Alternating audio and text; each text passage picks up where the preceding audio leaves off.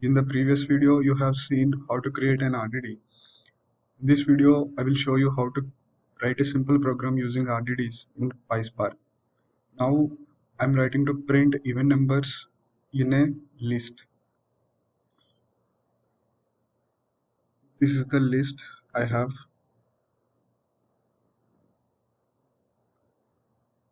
Let me parallelize the list into an RDD using Spark context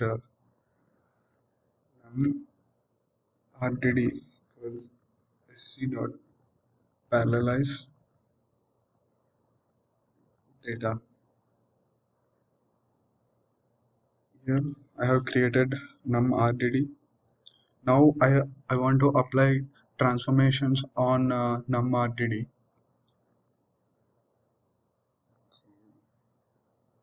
Even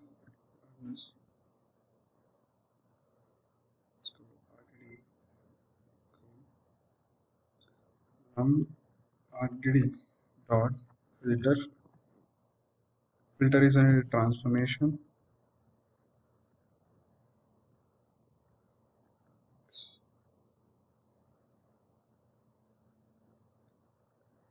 Here x is x modulos 2 equals 0. Let me run. Yeah. Uh, I think you're already familiar with this lambda. Here, like lambda x defines a lambda function that takes only one argument, and then x modulos 2 equals to 0 evaluates whether x is divisible by 2 without a reminder. Now let me print even a RTD whether I can able to see the expected result or not. Print even score RTD. Yeah, this is not the expected result uh, from this RDD.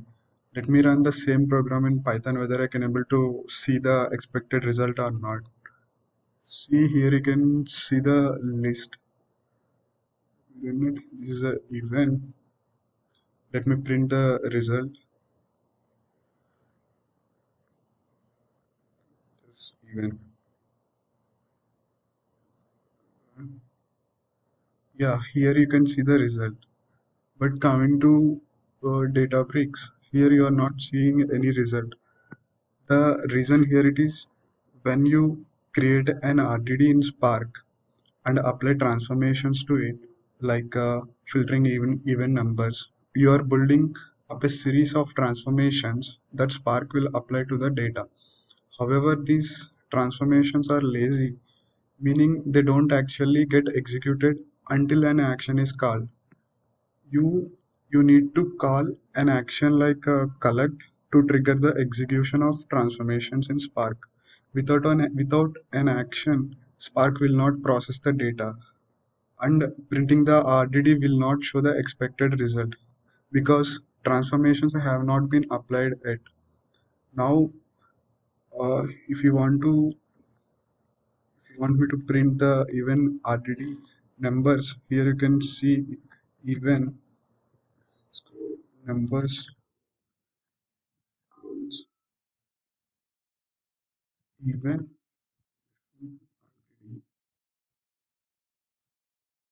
dot collect. Let me run. Now print even numbers.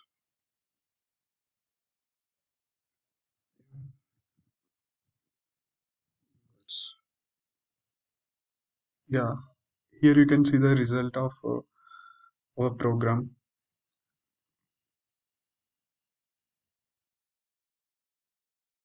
Now I want to sum all the even numbers using the reduce action. Let me create another cell.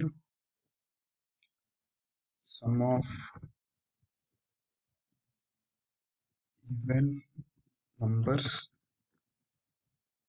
equals to have even score again dot reduce lambda x comma. Here I am passing two arguments x and y. It's like sum plus,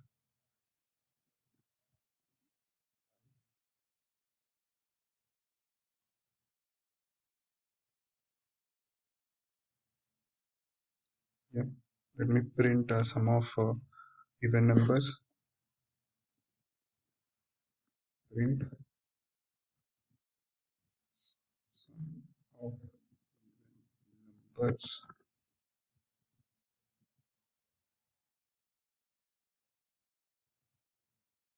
Sum even.